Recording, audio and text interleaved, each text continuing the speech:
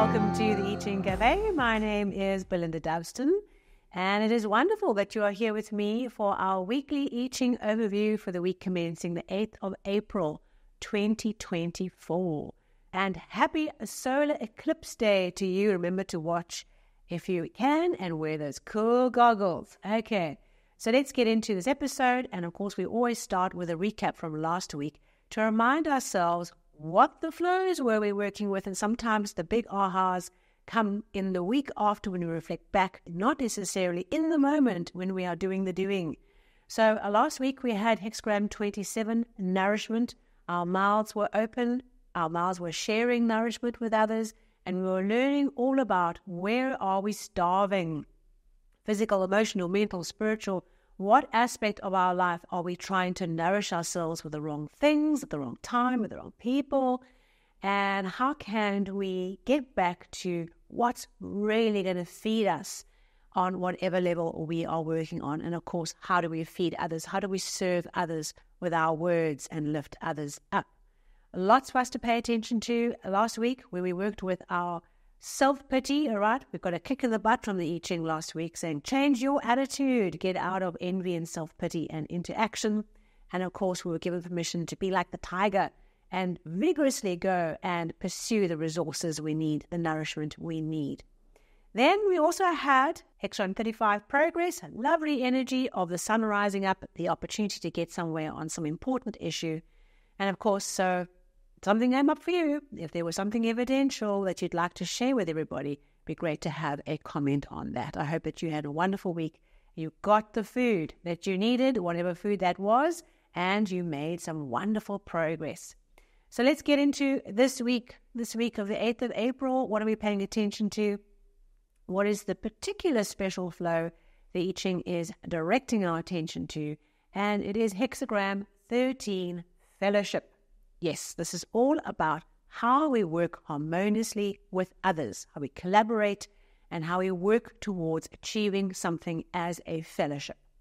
So as we work with this week, what is going to come into our awareness and our attention are collabs, working with others, groups, associations, partners, suppliers, friendship circles, fan clubs, hobby craft, collectives, whatever it is that you are connected to as a person working with an association of people towards something unifying, a harmonizing goal. That is what we are learning to master this week. We can use the energy of the hexagram to tap into our fellowships to achieve something with them this week. Usually what I find with the hexagrams is they tune us in like a radio station into a particular facet of what's going on around us at all times. And in this case, it's fellowships.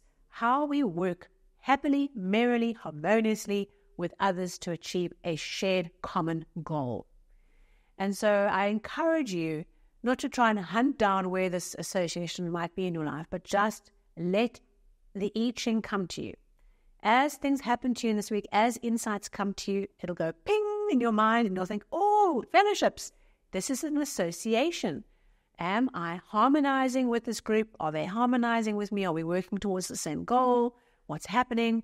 And using this energy this week to bring some healing and some movement and progress and maturing to this aspect of our world, be it a business association, personal association, whatever part of your life this may connect to.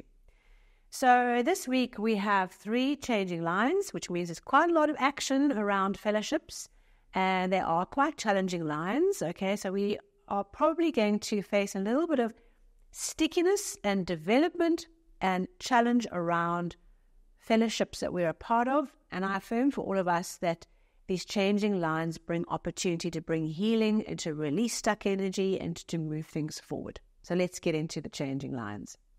In the first position, right? You remember this line is new, what's coming in through the bottom, right? What's emerging. And with this changing line, it talks about a new fellowship that is forming. So just on the changing lines, remember that there's 3. So this might be 3 different fellowships across business and personal, right? Or a work and personal that it might be connecting you to. Or it might be connecting you to the same one or 2 in different ways. So just stay open. That's all we can do. It'll come to us when we see it. We'll go, oh, yes, okay, here's changing line 1. So changing line refers to a new fellowship. So we are all huddled outside the door, right, before the threshold, and we are standing in a group. And we're grouped together because we're standing in proximity to each other. And our task now is to go through the door together, to start the fellowship together.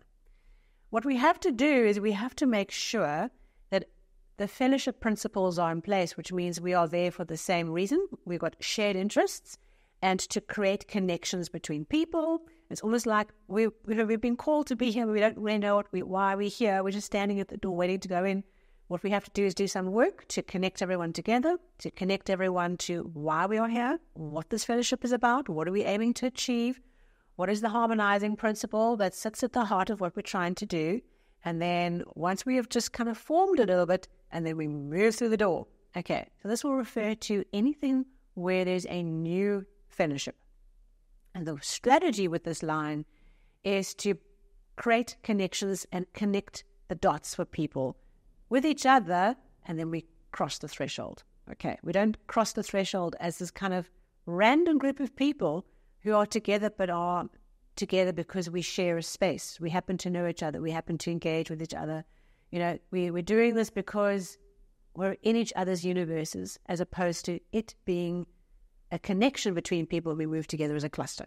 Okay, that's changing line 1. In the third position, remember, third line is usually a little tricky because we're hitting the threshold. We're moving from one part of the hexagram. We're moving from one part of the hexagram, from the bottom to the top, and we've got this little chasm we've got to cross.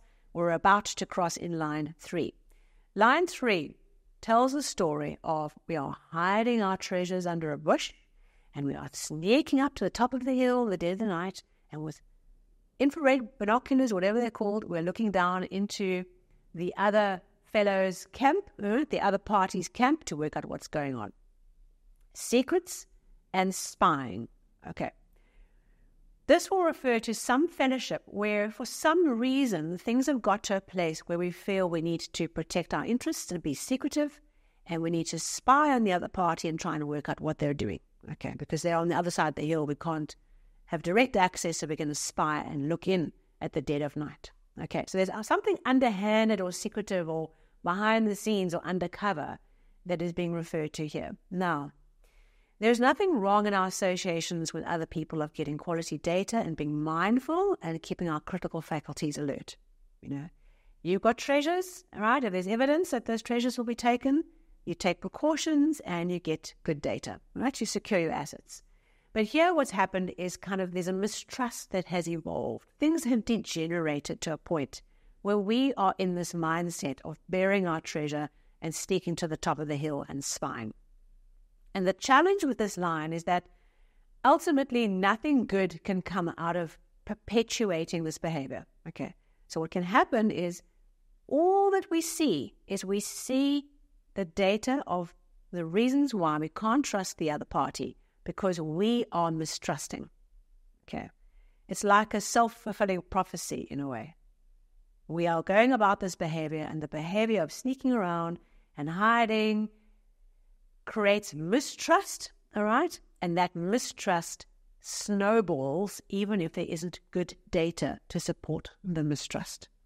So that's what we can take responsibility for. We can challenge ourselves to say, are the secrets and the spying necessary and valid? How do we deal with the place that we've got to? And how do we make sure that we don't degenerate into a deep mistrust that can never bring these two parties together, that can never reconcile the two parts of the picture? How do we manage that? Okay.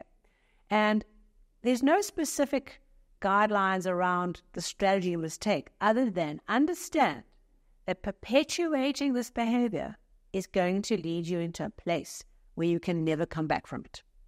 It will kill the situation. So whatever this association is, the process we have got to, right? We have got ourselves into the space of hiding and spying.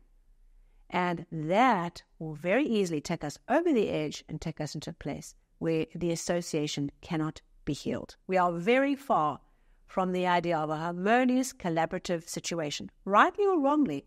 It's almost irrespective of how we got here, what the process is. The fact that we're in this energy, we have to pay attention to not letting it go all the way to the end. It's important. Okay, and then our next line in the fourth position, well, we've got across that chasm. Okay, there's a disagreement we've overcome slightly. We're in the movement towards a place of harmony. Okay, we've crossed that bridge. But the image that's shown is in our city. We have climbed the ramparts or the top of the city walls, and we're sitting there and we're, taking care of our domain.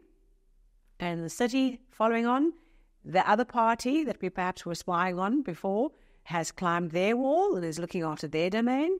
And at least we aren't fighting. We can't fight because we've been separated onto the tops of each of our cathedrals or towers or, castles. Give it a symbol. And so there's no fighting. But there are issues. In a way, we have kind of two boxes that have been put in opposite sides of the ring, and we've got a timeout. We can't hurt each other for now, but there certainly isn't a place yet where we have gone past the issue at hand. So working with this line, okay, what we have to do is accept the timeout, see it as not the victory, but as a way of regaining a sense of control over our castle, getting to a place where we aren't fighting, where we can actually just focus on what it is that we need to do and recognize that there isn't a harmony. There's not a peaceful truce. There's a truce by separation, okay, a timeout for now. The issue still needs to be addressed. Ooh, okay, so I foresee lots of interesting people dilemmas. We've got this kind of crowd gathering at the gate that we need to get on board, okay? We need to sew up together and then move through the gate. We've got the spying and the secrets. We've got, the stalemate, but at least it's not fighting. What do these things mean for you? As we work this week, stay open to where we are challenged on our associations, how we deal with others, how we are interacting and working towards a harmonious goal, and let us be the superior people and do it differently. Be the master and work with this energy in a new way, and to transcend beyond the immediate challenges and the disagreements we might be in.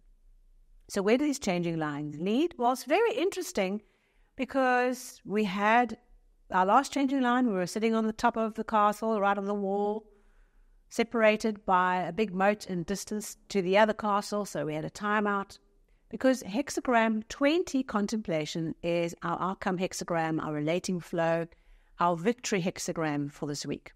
This hexagram is all about climbing to the top of the tower, all right? Whether it's the Arc de Triomphe, the Eiffel Tower, whatever tower or high place, that's where you are. Think about that. What you feel when you go to the top of the tower and you get there and you look down and you see how everything is connected and you have a bigger perspective. You're not stuck in all the detail on the ground level. We are now eagles soaring in the sky, looking down. And what we see is we see perspective, we see connection, and we kind of see the strategy. We see the long distance picture we're trying to build. We see the strategy of how we're going to get there. We see the players. We see how all these bits fit together. And we come down off the tower and we bring that perspective back into what we're doing. So perhaps we need to stay on the top of the castle wall for a while. Part of that process is getting that perspective and seeing what's really important, having a strategic mindset, a bigger picture mindset, and that is a way that we can perhaps move through some of these sticky people association issues this week that have come to bring us some development and challenges that we have to work through. The bigger picture. That is always going to be our saving grace this week. So whenever you hit that difficulty and you're in an association where it's sticky, what's the bigger picture? What's the bigger picture? What's the bigger picture? The last thing about hexagram 20 that's really important is, as much as it's a symbol of us climbing a tower to get perspective, we are also the tower. The symbol of the tree on the hill is associated with this hexagram and brings us this imagery of being something that can be seen for miles. Okay, being a symbol of leadership, of stability, of vision, of kindness, whatever that word is, of principle, that we are a symbol of that people look up to. And we don't perhaps even realize to what extent that we are so visible, right, to our community and those around us. And so our actions to be impeccable are really important. Being that tower, being that beacon for others to look to as a reference point, the hill, the tree on the hill, we can see that tree for miles. People are watching and people are taking from our actions what good looks like. And so the pressure is on to be good, to be in principle, to lead, and be a beacon for others on how to do the same. Thank you so much. If this was meaningful to you, please a like, thumbs up would be great. If you are new to the channel, subscribe, hit the bell. And if you are new on the podcast version, you hit that follow and the episodes will come straight into your app as they are published. I look forward to seeing you next week, very soon, at our weekly overview. And if you're not connected to the monthly overview for April, go and reconnect with that as we work with the next changing line in a very busy month full of interesting things for us to work through. Thank you so much, and I will see you soon.